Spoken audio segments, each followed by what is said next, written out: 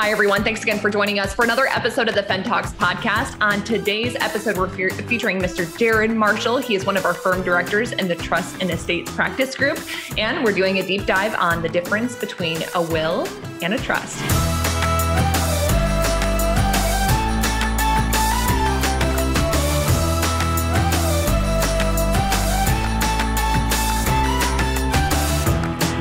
You know, this is such an important topic, especially coming out of a year of COVID. There were so many individuals that really started to think about, do I need a will or do I need a trust? And so I would love to just start with the question of what's the difference between a will and a trust?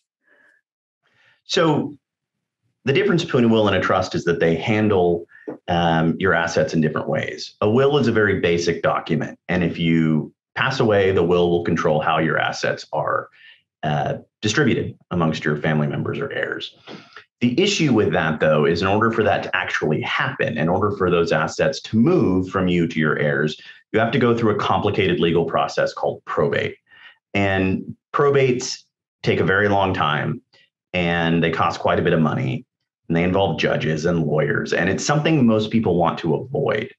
And the primary way to avoid that is to create a trust. And what a trust is it's essentially a bucket you create while you're alive that you transfer your assets into. And then you can spend them out of there or add more to it during your life. But when you die, instead of going to probate, a third party is appointed that will then hand out the assets according to whatever your dictates are in the trust.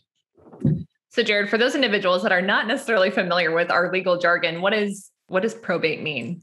Well, like I alluded to, probate is a complicated legal process where all of your assets get put in front of a court, and through series of rules and complicated processes, creditors get paid, notice goes out to heirs, assets are inventoried, they're appraised, and then eventually after, and when I say a long time, it's a years long process, they get handed out to your heirs.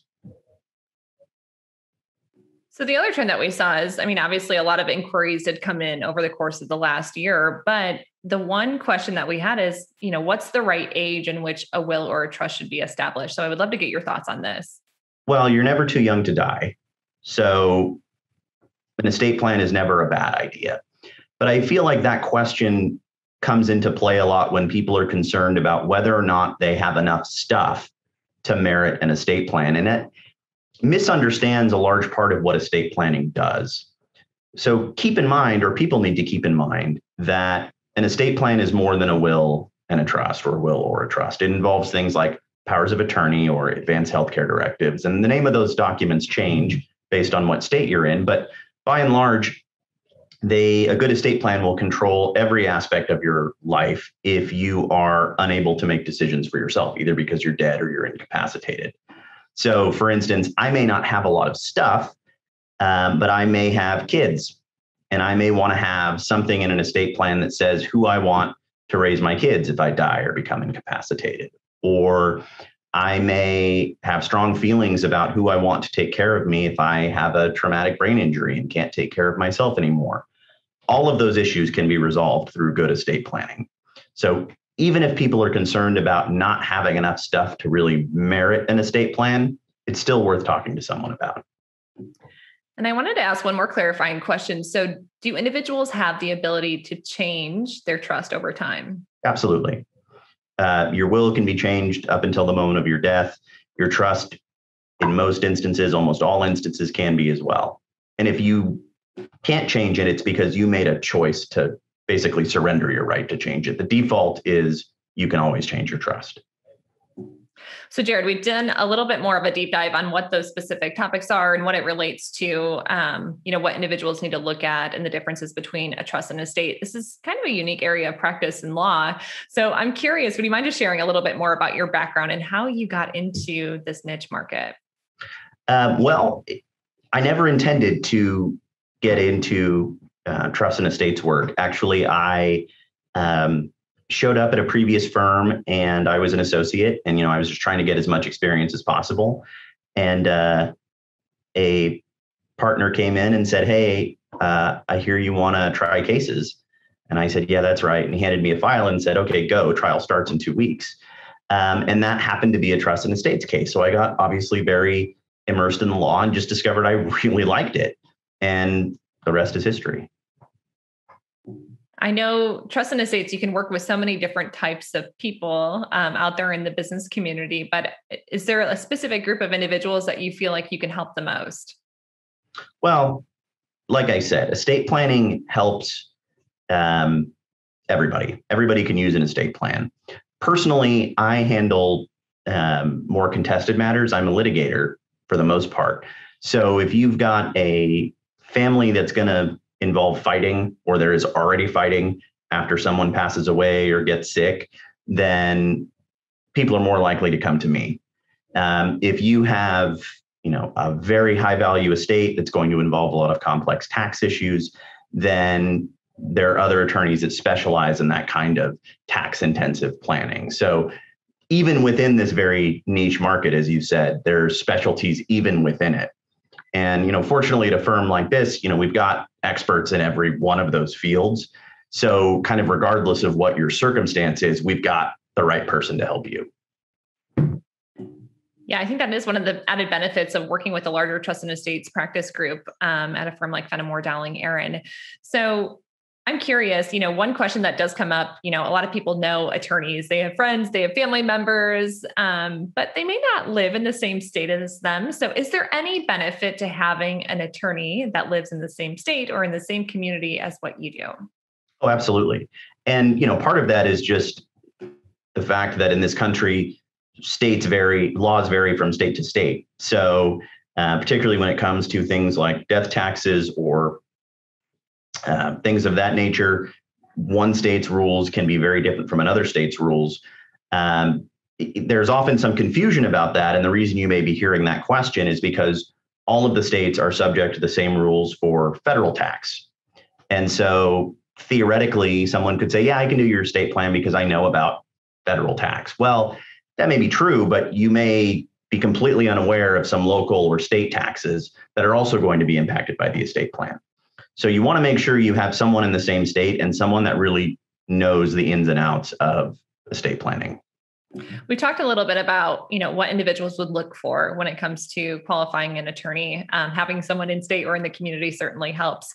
But for those individuals that are ready to get started, they don't have anything done to date, but they're ready to take the next step forward. What would you describe that process to look like? What would be your suggestions on next steps?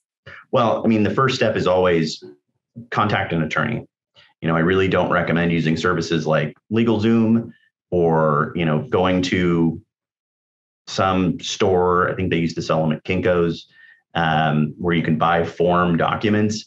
If that's all you can do, if that's, the limit of what your resources are, then it's probably better than nothing. But more often than not, it's going to cause problems down the road. Those documents and services don't really customize their documents enough, and they don't change them enough with laws, because laws change all the time. So what I would look for, or tell people to look for, is any attorney or firm that has a dedicated, specialized estate planning practice. If you can find a firm that has an estate planning practice, give them a call, and hopefully they will have someone that can make a plan that's right for you at the right cost. Don't call a firm that you look up online that specializes in personal injury law. If you have a friend that does criminal defense, probably not the best bet for your estate plan. Yeah, just as much as, we like to interview our clients, they also need to interview us at the exact same time. So there are a number of resources out there, the State Bar Association being one of them, that individuals can look up some of those qualifying attorneys on. Are there any other resources that you would encourage listeners to look at when they're exploring qualified attorneys? Well, the State Bar referral panels are always a good option.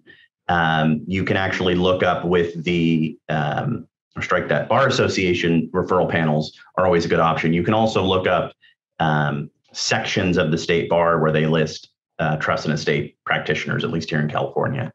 For the most part, though, quite frankly, reputation in the community is going to always be a deciding factor. If you are a business owner and you have lots of assets, but they're tied up in entities, there's going to be a number of attorneys who other people in that community work with.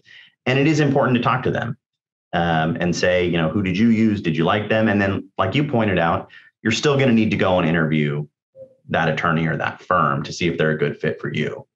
Just because your friend really liked attorney X doesn't mean you're going to like them or that they're going to like you. Absolutely. So as we look to wrap up today's conversation, Jared, is there any other topics that commonly come up in conversations when you're talking with individuals about trust and estates? I think that by and large, the biggest concern is one that we already touched on a bit, which is just because you're making this plan doesn't mean necessarily that you're stuck with it or that you lose control of your assets. There's a lot of misconceptions out there about what happens to your stuff once you create an estate plan. By and large, all of those things are false. A lot of them are created by movies. Here in California, there's all sorts of movies that involve, the reading of the will, and people are very nervous about, well, what happens when my will gets read? Well, that doesn't happen. That's a movie thing. So if you have any questions at all, you have any concerns about the process or what's going to happen after you die or get sick, just go talk to an attorney. Most attorneys will do an initial consultation for free or a discounted rate. And the reality is you're going to die. There's no way around it. So you need to prepare for it one way or the other. You might as well get started. Jared, I appreciate you taking some time to further explain the trust and estates process. For those individuals that are interested in connecting with you, what is the best way for them to do that? You can give me a call here at the office, 559-432-4500.